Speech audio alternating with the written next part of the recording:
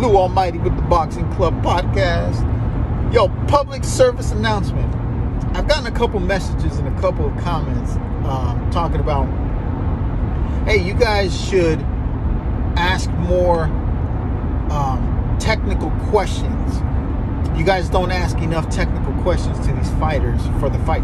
We don't do that. You know, we didn't sign up to do this to be reporters. We're not reporters. You know, we're not out here trying to get the gossip, and you know, we're not trying to be first with the, you know, with the announcements and the gossip.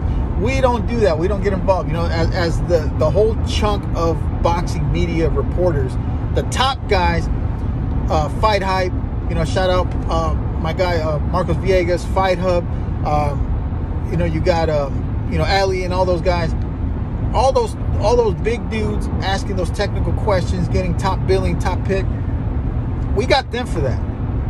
Everybody else in the middle, which is a big chunk, you know, the other 80% of dudes will hop, you know, wiggle their way and hop in front of the fighter to ask them the same damn question as everybody else that already asked. They're just piggybacking. You got a fight coming up on the 19th. Are you ready? No, motherfucker, he's not ready. He's a professional fighter. He's a professional athlete. He's not ready. He's just showing up to the 19th to show up. Dude, of course they're ready, you know? How do you feel? They're weight drained. It's media week. How do you think he feels? He's starving to death. These questions, we don't ask those questions. So we're not hopping in there trying to get with the 80% asking the same rhetorical, same recycled questions. We're not doing none of that. And the ones for the top that have already gotten there first, like Fight Hype and all those guys and Marcos, those guys ask the technical questions because they're good at it. And they're respected, and they respect the fighters, and they've done their homework. And we try to piggyback off anything that they might have missed, or things that we find interesting as fans, because we're not boxing. We're not trying to be boxing gurus. We're just literally boxing fans that happen to know a lot of fighters, that happen to know a lot of promoters, a lot of people within the business side of boxing. So when you see us in there being goofballs, because we are goofballs. We're not trying to be professional technical reporters. We're not reporters. And I think it might have been Shakur Stevenson recently said it first. These fighters, or he recently said something about it. These fighters, you know, they shine you guys off. They shine a lot of the 80% of that media, and the top 20%, they're doing it because it's the exposure. It's part of the you know, media that they have to do. But they're shady, man. A lot of these reporters are shady. They want to ask you these questions as like as a bait and switch, kind of like a trap question to get you to say something about the other guy, or they'll title shit that's not really the core of the question or core of the topic, just to get clicks. You know, these guys clickbait, and I get it. It's your channel. It's probably how you get paid. You need to do whatever you need to do to get the, you know, the click traffic. Great, good for you. But that's not us. We're not in there to do that. We're not in there to stir up drama. We're not messy.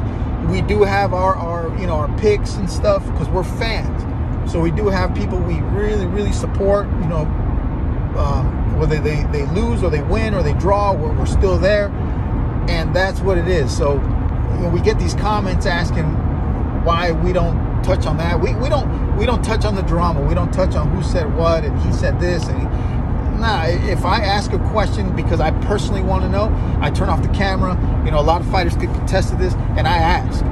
I ask because it's respectful, and I keep it to myself. I don't want to be biased, and I don't want to put that comment out in the media behind their back. We don't do none of that. And that's why we got great relationships with a lot of these promoters and a lot of these fighters. You know, a lot of these fighters, they text us outside of you know, the media stuff, and you know, we're in the back with these dudes because we're not messy.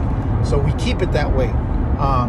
To answer the comments and the questions of why we don't do that, that's exactly why. Because we are fans first that just happen to have a camera in there. We want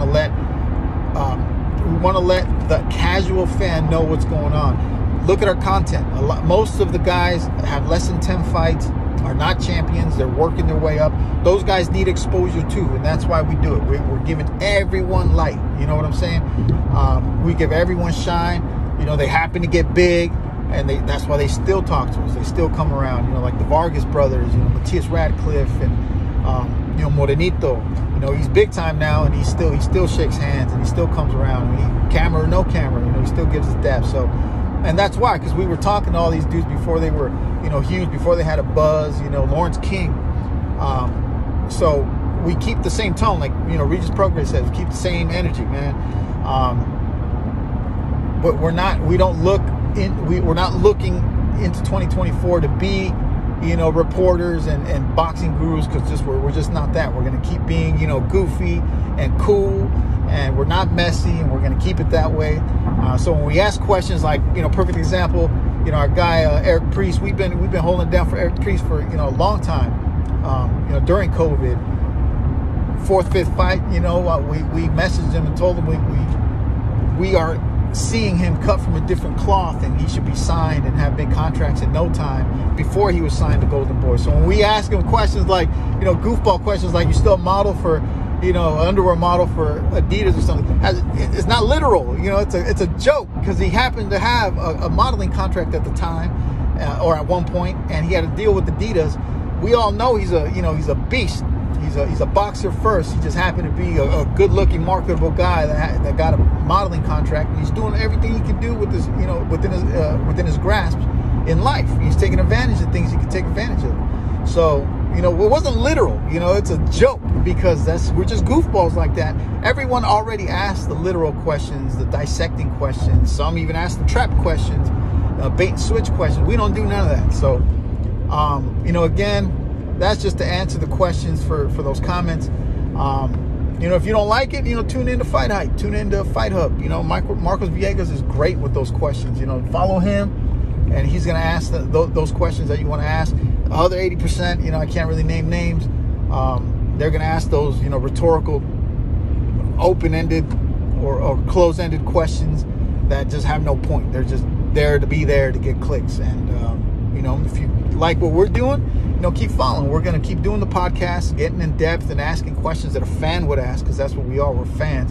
And we're going to keep bringing light and exposure that what we can do to these guys on their rise up, on the grind, because they're grinding. They're the ones, you know, starving and not doing the Thanksgiving feasts because they're in camp making weight. They got to stay in shape. So those are the type of dudes we're putting on. And, you know, we got Scrappy Ramirez on there as well. He's, you know, big. And Eric Priest on there. He's big. And, you know, Larry Wade, and he's big. We got a couple big names coming up in 2024 this next year. So stay tuned for that. But we'll get everybody's on, man. We're getting everybody who's willing to give us time. We're giving everybody shine. So stay tuned. Let us know any other questions that I can answer. Sorry, I got a little in depth about it. You know, just a little public service announcement. Anyway, stay tuned for the next one. 2024 is going to be big. That I promise you. The Almighty. Out, chill.